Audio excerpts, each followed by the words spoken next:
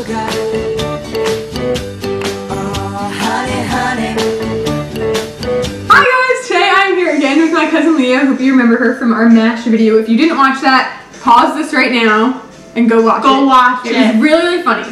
So today, we were hanging out and we thought, well, she thought it was her idea. It was my idea. That we should do a baking video because I've never done one because my kitchen is about the size of this island. We're going to cook a blueberry crumble with peaches in it. So and blueberries. If you guys follow me on Instagram, you probably have seen me post pictures of my blueberry crumble. I make it all the time. So hopefully you stick around and watch us attempt to make this and how it comes out in the end. Why don't we start with the ingredients? Yes, we're going to start with the ingredients. What do we have here? So, for the fruit, we will need 2 containers of blueberries. Washed. Yes, well, not with soap.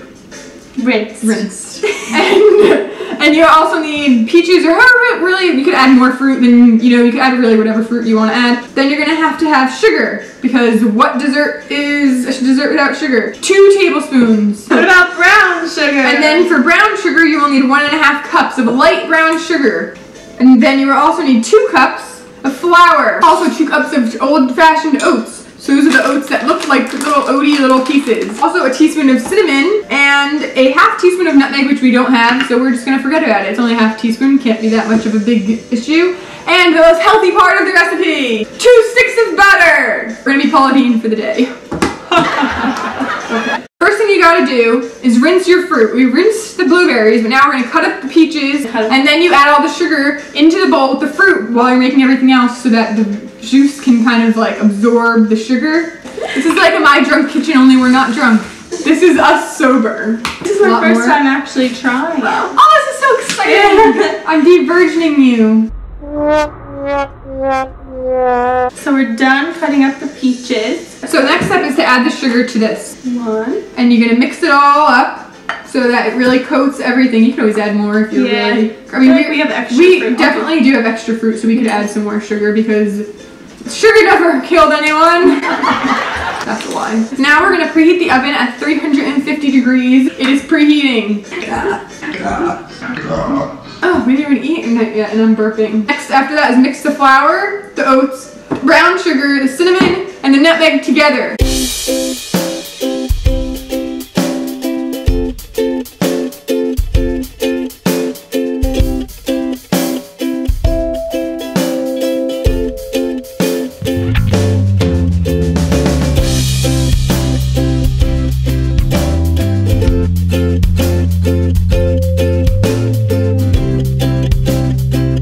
Now cut the butter into cubes. Now this is important. The recipe says just cut it into cubes and put it in there and mix it. That will make your arm hurt so bad unless you're a man who has very big muscles, even if you are. So we let the butter sit out for a while so it can get nice and soft. I usually microwave it if it's fresh out of the refrigerator just to get it a little bit soft, because even though the crumble won't be as crumbly because of that, your arm will thank you in the morning. You want to cut them into just like slices into cubes, whatever's easier, and this is nice and soft, but not melted. If you melt it all the way, the crumble won't even be crumble. Mix butter with everything until it looks like a nice crumble. Once everything's coated with butter, you know it's all set. I can't mix and do this at the same time! This is what the crumble should look like. What it should look like, nice and crumbly, where the butter really got all in the sugar. Press half the crumble into this pan.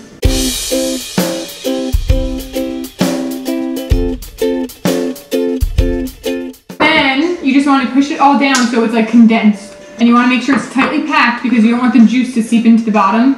And then, after you push it all into the bottom, you're going to want to add the fruit. Look at that. Oh yeah. Now even it all out.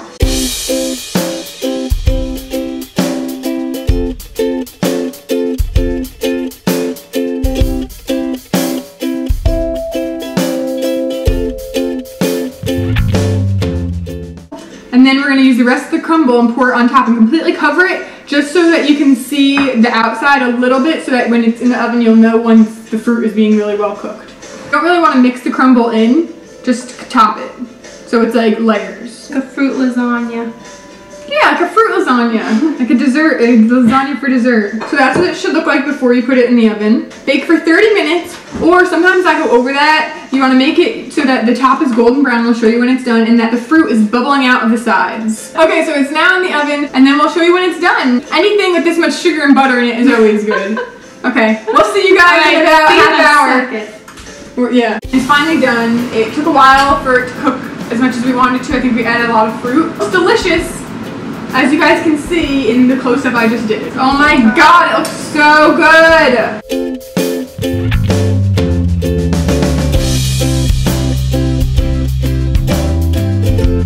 I'm thinking it's gonna be delicious, and the verdict is, oh my god! Oh my god, it's so good. Guys, you have to make this, it's so easy. It's so good. Like, I could eat this whole thing.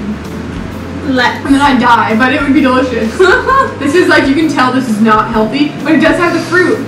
Thank you so much, Leah, for being here and making this while I watched and filmed you. Thank you for hosting this amazing baking episode. Let us know if you like the baking videos, because this is my first one. I think she should do more. I had a good time, and baking is delicious, and this is just an excuse to eat more unhealthy food, but yeah, let us know if you make this and if you like it. Give this video a thumbs up if you liked it. Give it a thumbs up if you want Leah and more videos with me. Don't forget to subscribe so that you can see all my videos and you never ever miss them, because I would love you forever for it. Thank you so much for watching, and we will see you next time. See you next time.